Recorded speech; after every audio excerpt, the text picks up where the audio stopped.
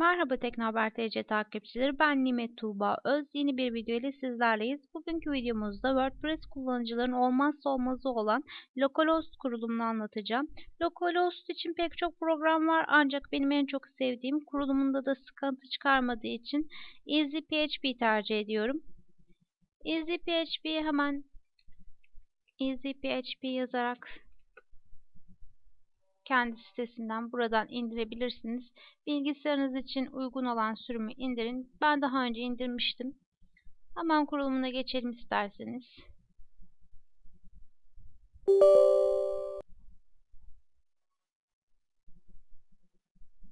Kabul ediyoruz. Next diyoruz. Sonra yine next. Ben C dizinine değil E dizinine kurmak istiyorum.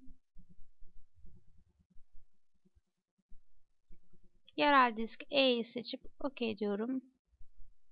Next'e tıklıyorum. Yine next. Install.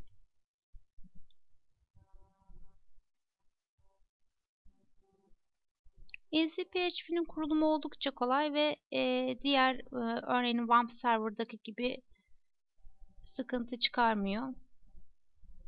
Kaldı ki bu sürümü olmadı. Ben 14.1 bu sürümünü kuruyorum. Olmadı. Siz diğerlerine en uygun olanı deneyebilirsiniz. Bilgisayarınızda çalışacak olan sürümü.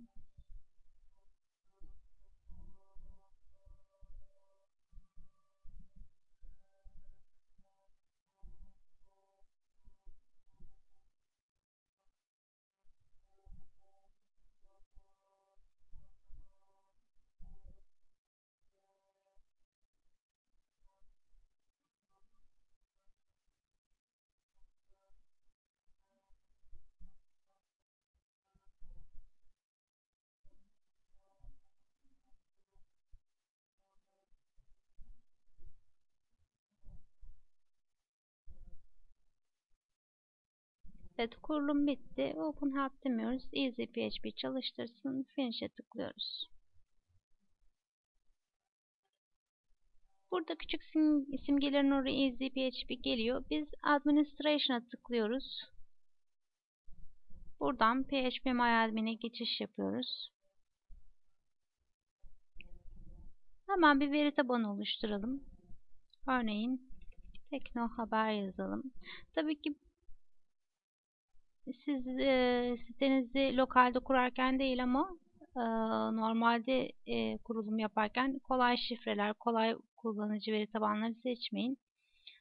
Bu şimdi lokal olduğu için önem istemiyorum.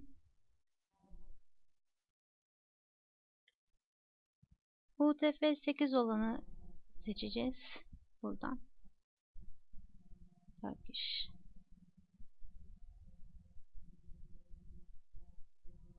Oluşturuyoruz. Evet, bir veri tabanı oluşturduk. Şimdi buna bir kullanıcı oluşturmamız lazım. Yetkili atayacağız. Buradan kullanıcı ekle diyoruz. Önce veri tabanımızı seçelim. Seçmemişim. Yetkiler. Kullanıcı ekle. Yine ben kolayca Teknohaber. Ana makine ismi LocalHost. Parola tekrar.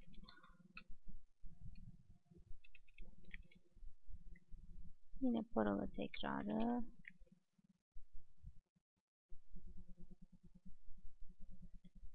Tümünü seçip git diyoruz. Bir kullanıcı ve veri tabanı oluşturduk. Veri tabanı için yetkili atadık. Şimdi yapmamız gereken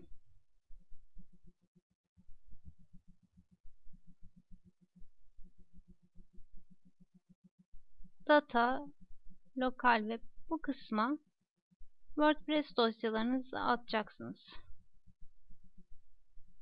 Ben daha önce WordPress dosyalarını indirdim. RAR'dan çıkarttım. Bu kısma dosyaları atıyorum. WordPress'in dosyalarını.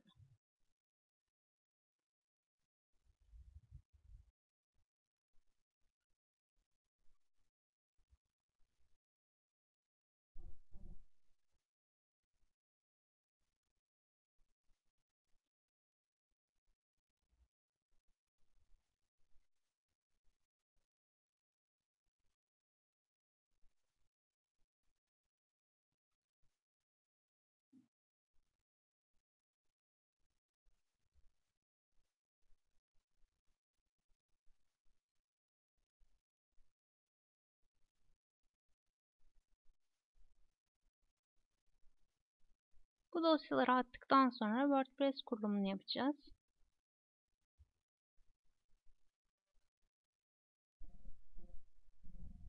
Evet, dosyaları attı. Lokal web'e tıklıyoruz.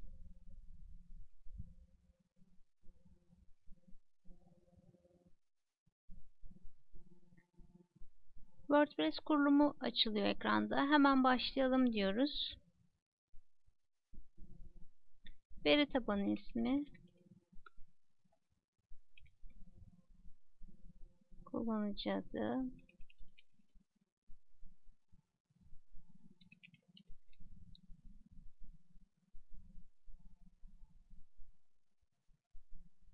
bu kısımları oynamıyoruz. Gönder diyoruz.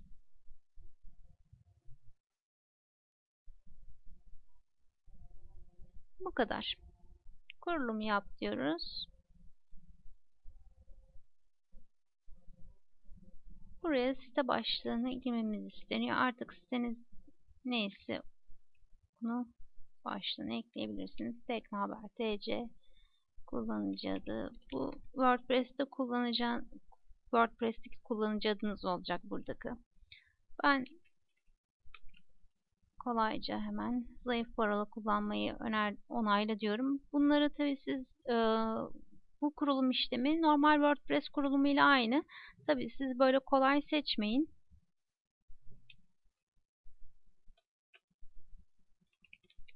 Asıl kurulumu yaparken lokalde önemli değil. WordPress'i kur diyoruz.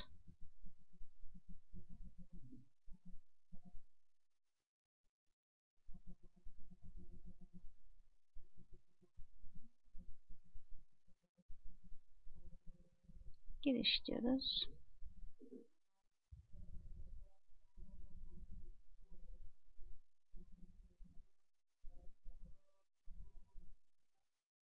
Gördüğünüz gibi LocalHost'u kurduk.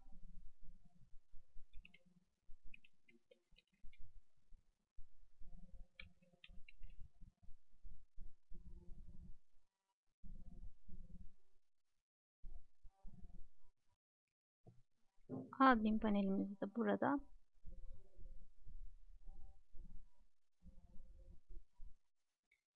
Geriye site ID'mizi eklemek kaldı. Şu anda bu 01 WordPress kurulumu. Site ID'mizi nereden ekleyeceğiz? Yine PHP MyAdmin'den içe aktar diyerekten buradan ilgili SQL dosyamızı seçeceğiz. Ancak dikkat edin, burada bir konu var. En fazla 2048 KB diyor. Bu demek oluyor ki örneğin benim site ID'm 8.78 MB ise bunu kesinlikle yüklemeyecek. Yüklemeye çalışsak bile hata verecek bu şekilde. Peki bu yedeği nasıl yükleyebiliriz? Bu sorunu küçük bir script ile aşabiliriz. Bir sonraki videomuzda bu script'i anlatacağım. İzlediğiniz için teşekkür ederim. Bizi sosyal ağlarda takip etmeyi unutmayın. Diğer videolarımızdan haberdar olmak için kanalımıza abone olup takip edebilirsiniz. Yorumlarınız ve beğenilerinizle de bizi destekleyebilirsiniz. YouTube Teknohaber.tc, Twitter Teknohaber.tc, Facebook Teknohaber.tc. İzlediğiniz için teşekkür ederim. Hoşça kalın. Bir sonraki videoda görüşmek üzere.